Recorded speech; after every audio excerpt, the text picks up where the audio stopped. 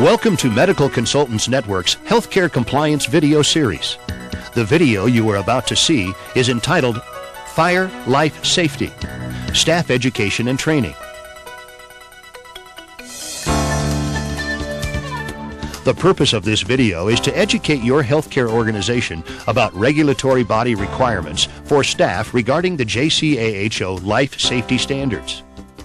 The Life Safety Standards are also commonly known as the Fire Safety Standards, as they address staff responsibilities in the healthcare environment related to fire management.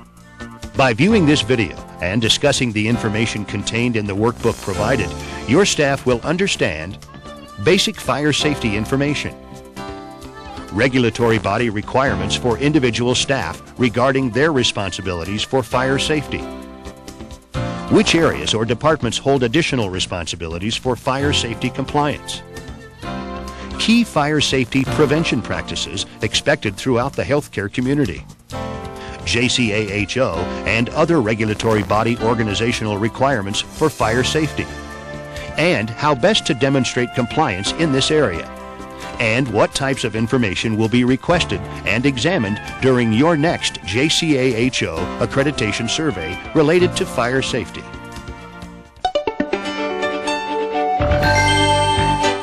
Under the Life Safety, commonly referred to as Fire Safety Standards, the JCAHO outlines specific staff responsibilities.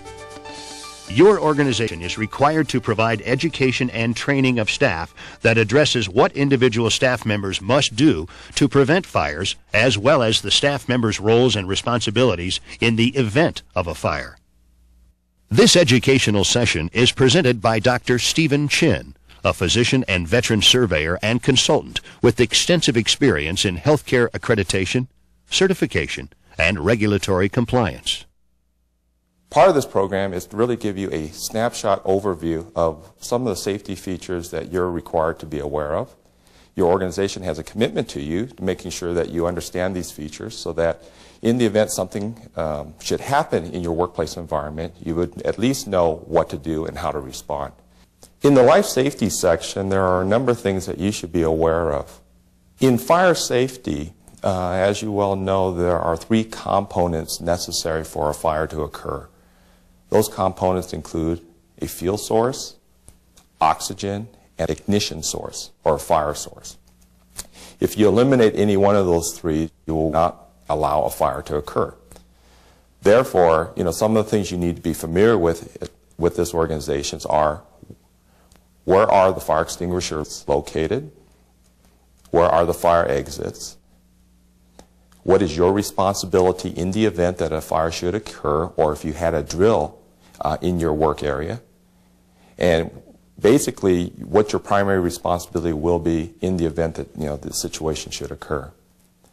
A number of facilities subscribe to different acronyms, but basically your primary responsibility is making sure that patients are safe and removed from a particular area, that a proper alarm system is activated, whether it means a pulse station or a phone call or just yelling down the hallway.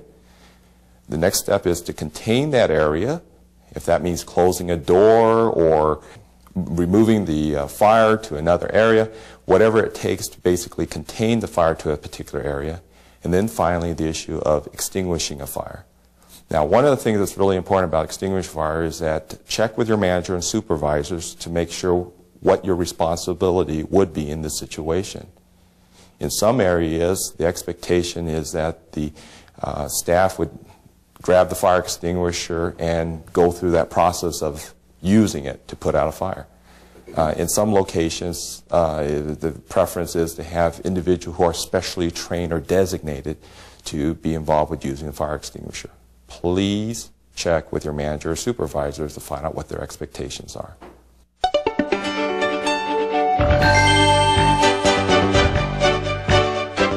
While most healthcare organizations make available fire extinguishers that can be used on different types of fires, called multi-class rating fire extinguishers, staff should be aware of which type of fire extinguisher is available in their department and what type of fire the extinguisher can be used on.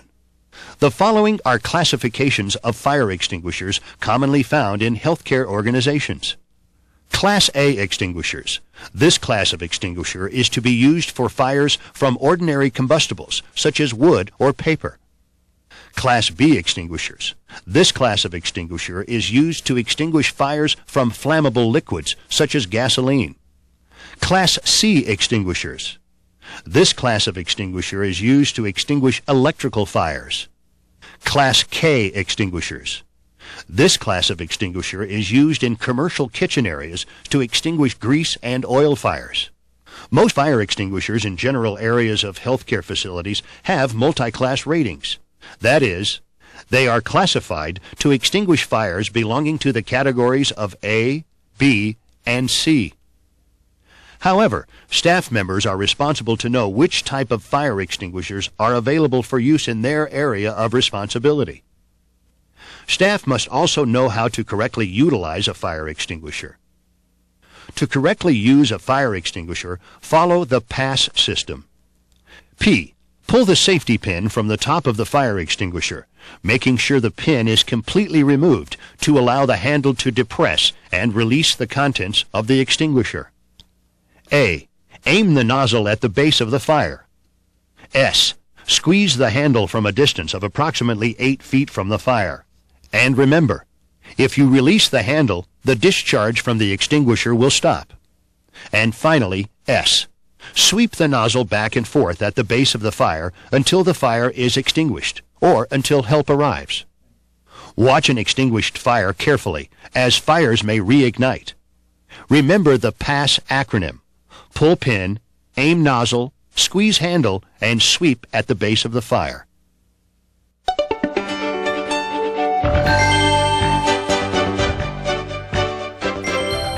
The JCAHO requires healthcare organizations to conduct fire drills. Another component of this organization is the requirements to have fire drills. And I would encourage you to speak to your managers, supervisors to find out what kind of signals are activated in your particular organization so that you are aware of a fire drill situation or a real fire situation. Many organizations subscribe to an acronym or a phrase to educate staff on what their expectations are in the event of a fire drill or a fire situation. An acronym such as RACE, R-A-C-E, R standing for rescue, A standing for alarm, C standing for containment, and E standing for extinguish, or in many cases exiting, are very valid ways of approaching staff education and training to familiarize them what to do in the event of a fire drill or a fire situation. The following are fire drill requirements. Fire drills must be held quarterly, with a minimum of 1 fire drill per shift per quarter. All personnel of all shifts in all areas of every building where patients are housed or treated shall participate in drills to the extent called for in the facility fire plan. At least 50% of the drills are to be unannounced. Each drill is to be critiqued for the purpose of identifying deficiencies and opportunities for improvement. All personnel are to be trained in fire response according to the facility fire plan. The effectiveness of this training is to be evaluated at least annually. The training should include general facility protocols and all aspects of response that may be unique to the individual's duties and work site. Fire drills are to test staff knowledge, and therefore staff must demonstrate knowledge of use and functioning of fire alarm systems, where such alarms are available, transmission of alarms, where such alarms are available, containment of smoke and fire, transfer to areas of refuge, fire extinguishment, specific fire response duties, and preparation for building evacuation. This means that staff must know where fire alarms are located and how to use